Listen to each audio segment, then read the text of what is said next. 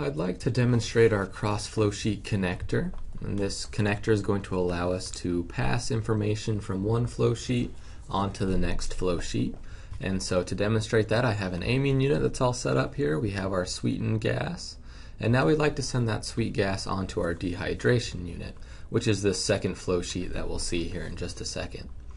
And so to use this Cross Flowsheet Connector, it's found in the ProMax Streams Shapes category.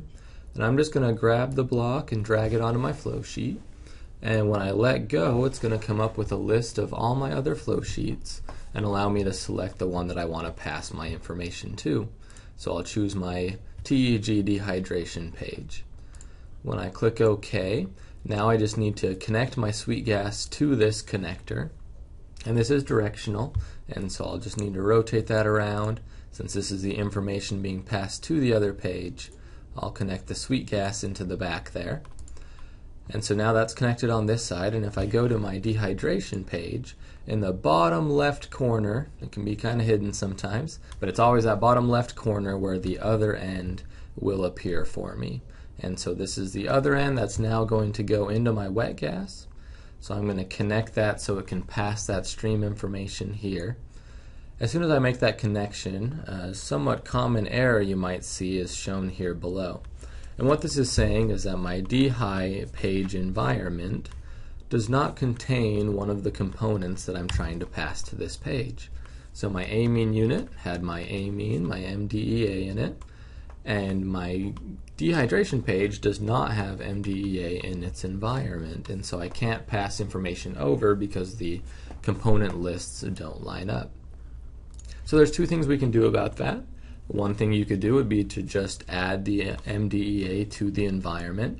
So I could go into my active environment, and when that comes up, go to my components, just type in MDEA and add that over. That's one option. The other option would be to just choose to tell ProMax to ignore particular components. And so if we just don't want to pass the MDEA onto this page, we just want to ignore it, that is also an option as well. If I go back to my amine page, and I'm going to open up my sweet gas here and look at its composition, we'll see that my composition has very, very small amounts of MDEA in it, less than 1 ppm. And so I could just decide, like I say, that this is small enough, we're not going to worry about it, let's just tell ProMax to ignore it. So to do that, if I close that window and open up my Cross Flowsheet Connector, go to its Process Data tab, right here in the center is a mole fraction transfer threshold. So what this does is if we set a threshold, any component with a mole fraction amount less than this threshold will just be ignored. So like I said, my MDEA was less than 1 ppm, so I could type in 1 ppm for a threshold, and when I click enter, I'm no longer going to see that error at the bottom, and when I click execute, that will actually solve for me. It would actually run. We can see that it's turned green, and if I go to the TEG page, it's turned green there as well. And so now I've just passed that entire stream to this new page. I'm going to open up the Cross Flowsheet Connector again and go to the Process Data tab, and I can click on the Cross Flowsheet Connector on either page and it opens to the same window. The only other thing I would mention is we have here a list of the properties that it's passing over to each page.